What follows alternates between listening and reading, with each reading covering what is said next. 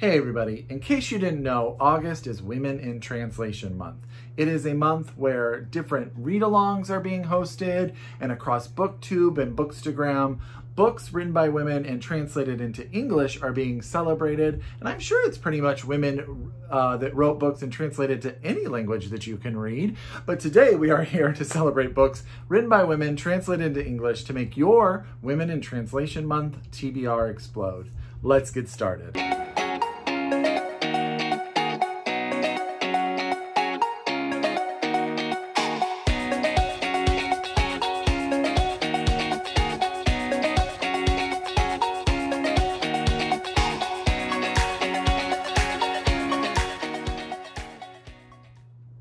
Hi everybody and welcome back to my channel. It's Russell with Ink and Paper Blog. How are you all doing today? As always, I hope you're happy, I hope you're healthy, I hope you're safe, and of course I hope you're reading an amazing book or two or three.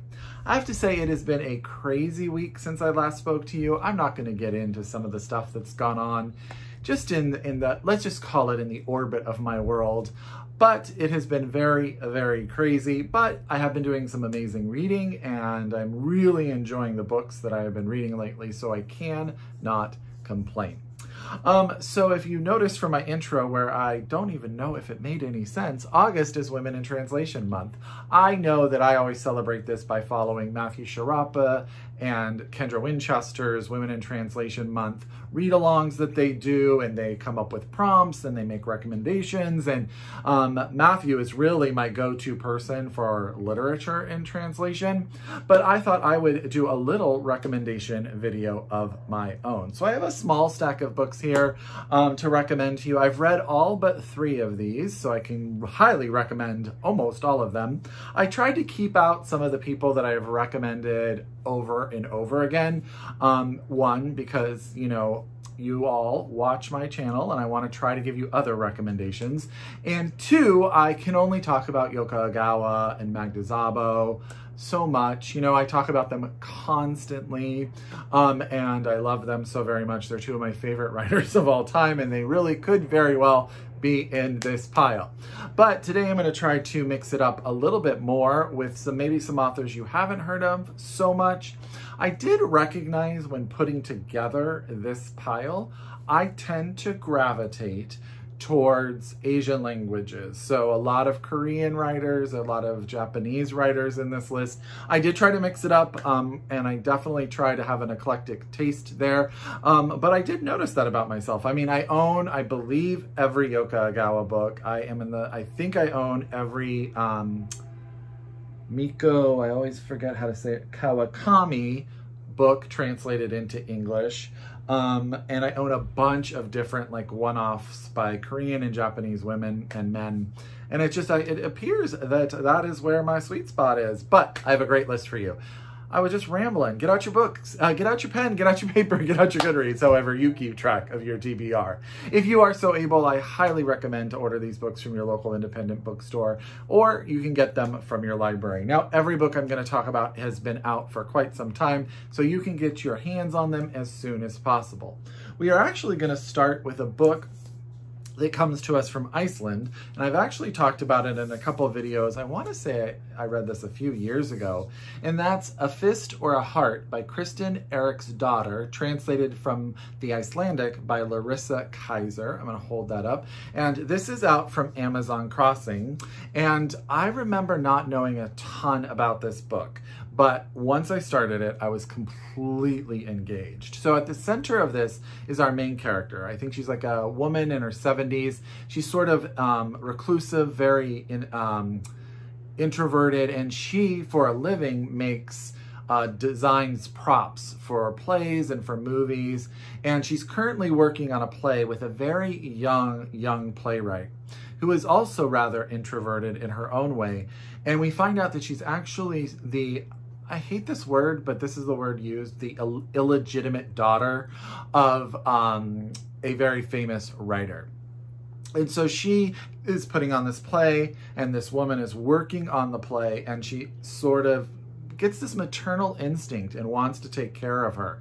But she realizes that they've met before, or have they met before? She has sort of like this weird recognition of this young girl and sort of this idea of, why do I remember this? You don't remember this. How is this formed?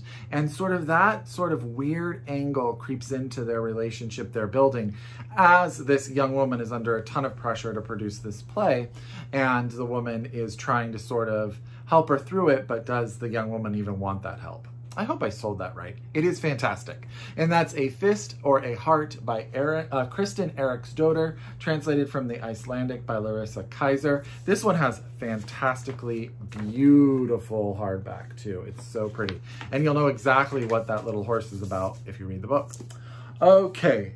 Let's go to Korea and talk about City of Ash and Red by Hye-Young Pyun, translated from the Korean by Sora Kim Russell. I'm a huge fan of Sora Kim Russell's books, translations. She translated How I Became a North Korean by,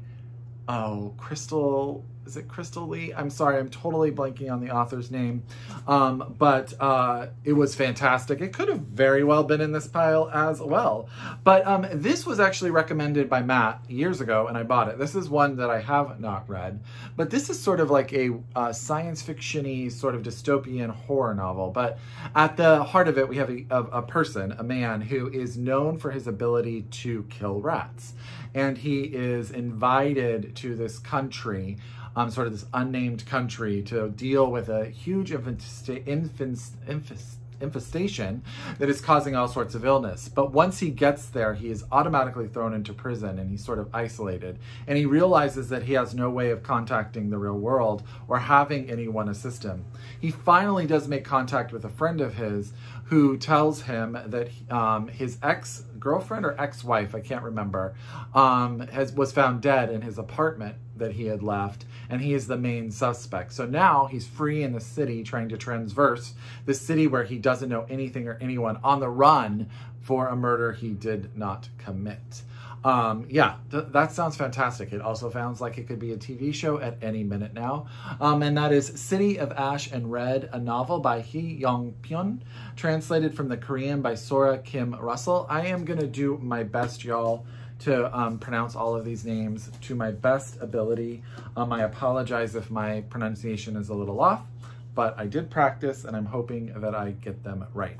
If you're looking for something sort of fabulistic, a little more lighthearted with a really good moral story, if you're looking for something in Women in Translation Month to maybe read to your kids, this is the perfect book. And that's The Hen Who Dreamed She Could Fly by Sun Mi Hwang.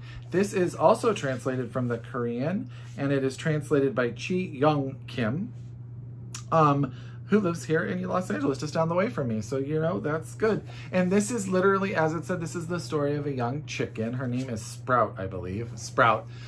She's tired of having eggs and watching them come in and people take them away. So she devises this plan on how to get out of the hen's pen, how to finally get free and fly. And it's this whole story of her creating this plan and what she wants to do when she's out and all of that. So it's got sort of it's weird to say this, and hopefully it had a little bit of like a Winnie the Pooh vibe to me, but also a little bit more,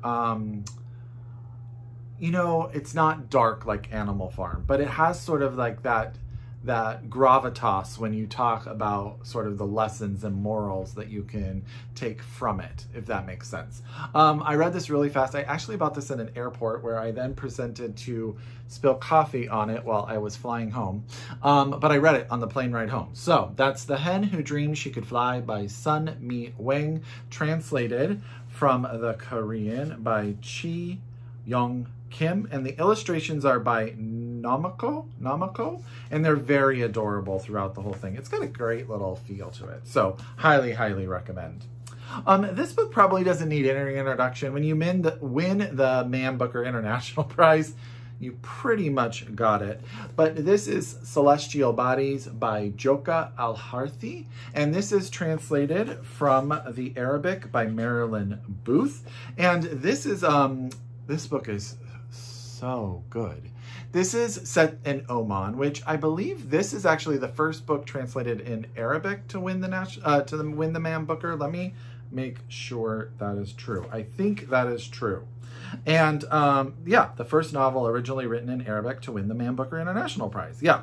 And I believe it's the first book by a female Omani author translated into English as well.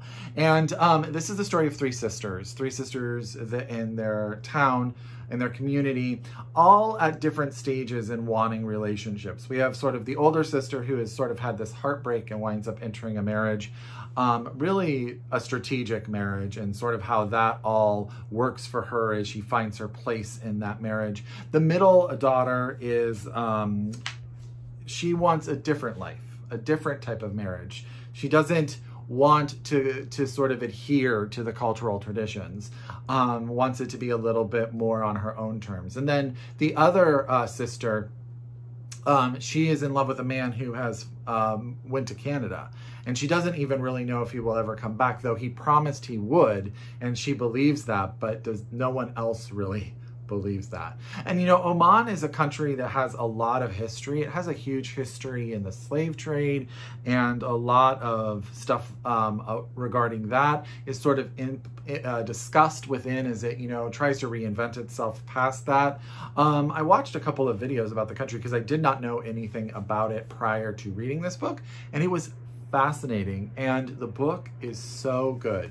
And that's Celestial Bodies by Jokha Alharthi, translated from the Arabic by Marilyn Booth. Okay, now we're going to go to a little Spanish fiction, and I am going to struggle to say this word, but the title of this book is Prosopagnosia, and I believe this is the inability to see people's faces. I believe that that's what that is. Don't quote me. This is after work. I'm a little bit tired. I could be wrong. And this is by Sonia Hernandez, translated from the Spanish by Samuel Rutter. And I'm going to hold this up. This is out from Scribe Press. And so this book sounds like a trip. So we have a young girl, I think she's like 15 years old, that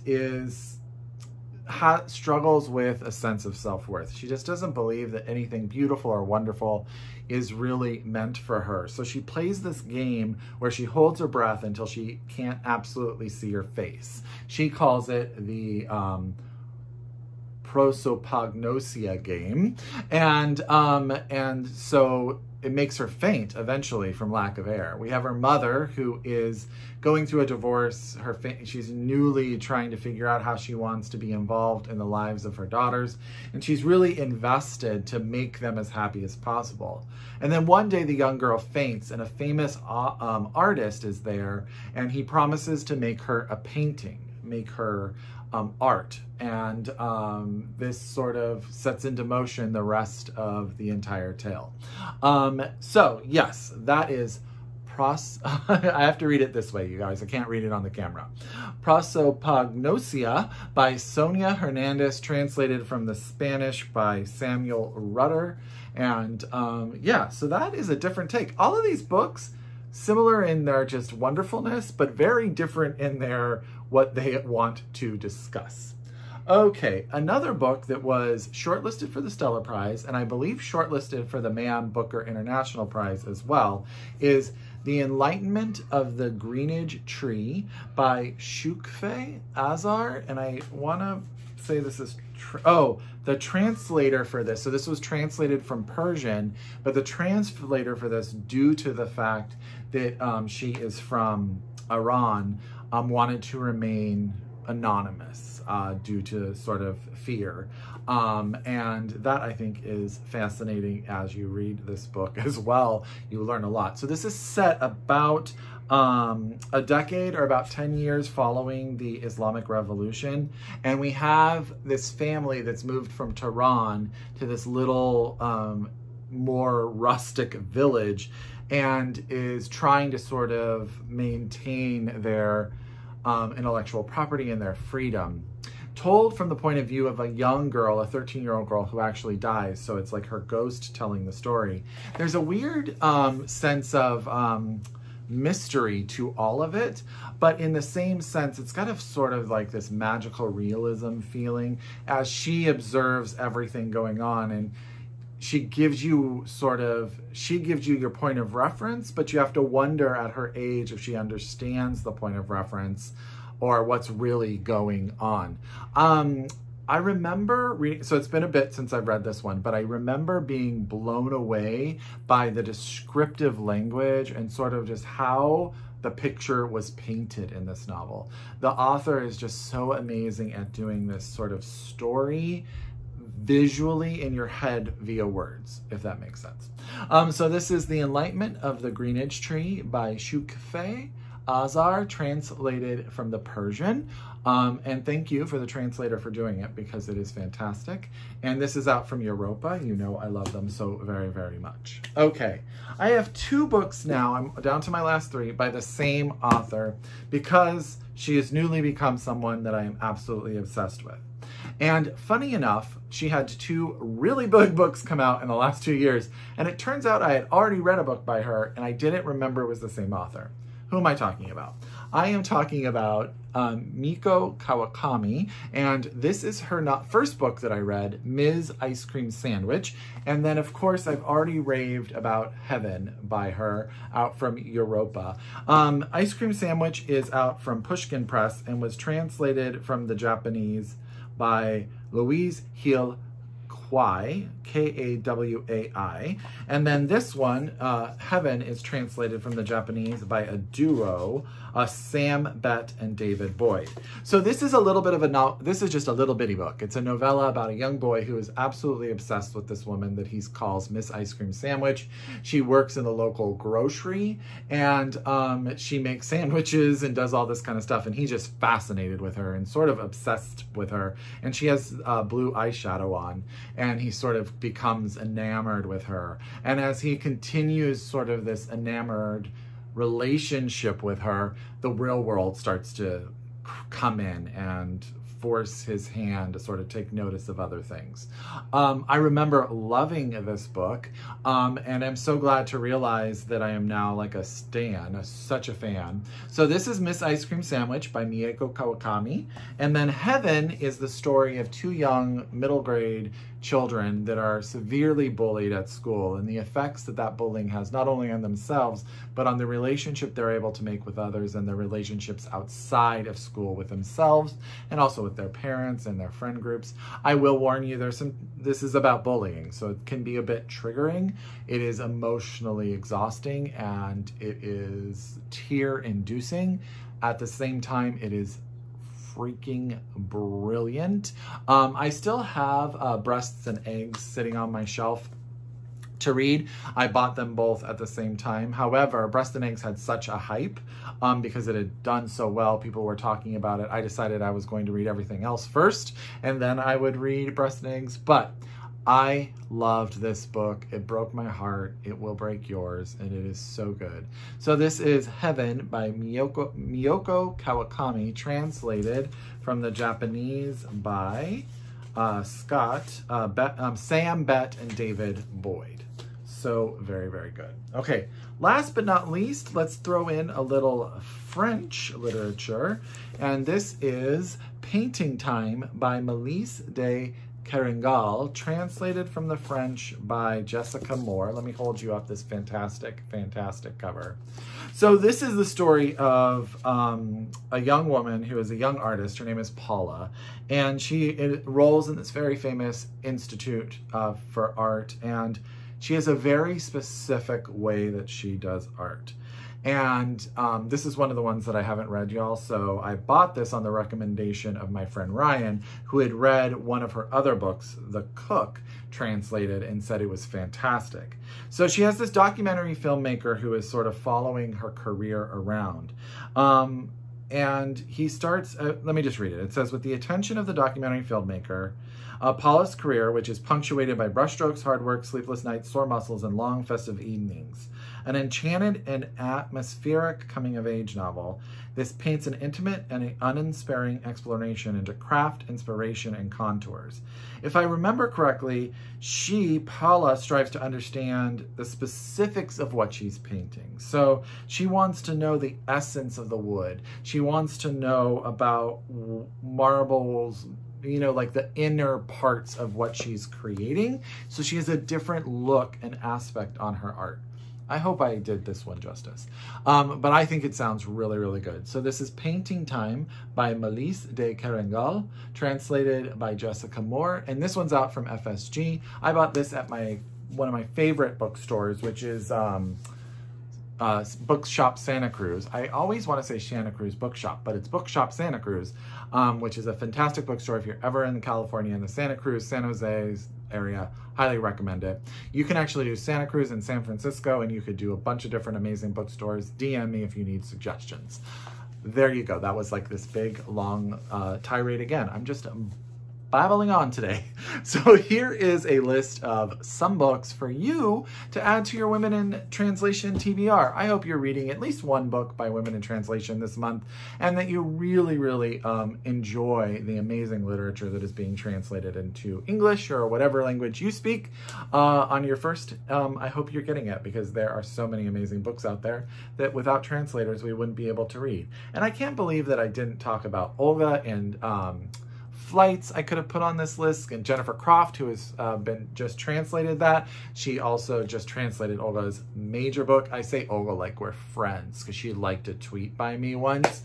But the Book of Jacob, I believe it's called, so I could have talked about all of that. Yeah, so there we go. There I am again, just rambling on. As always, if you are a return subscriber, I could not do this without you. Thank you so much for coming back. I know I'm not always the most consistent uploader. Life just gets in the way, but I really, really appreciate each and every one of you. And if you are a new subscriber to my channel, I hope you stick around. I hope you hit that subscribe button and like this video, and that you stick around to hear me talk more about books. So as always, I so encourage you to shop locally, read globally, and until next time, I wish you happy reading. Bye!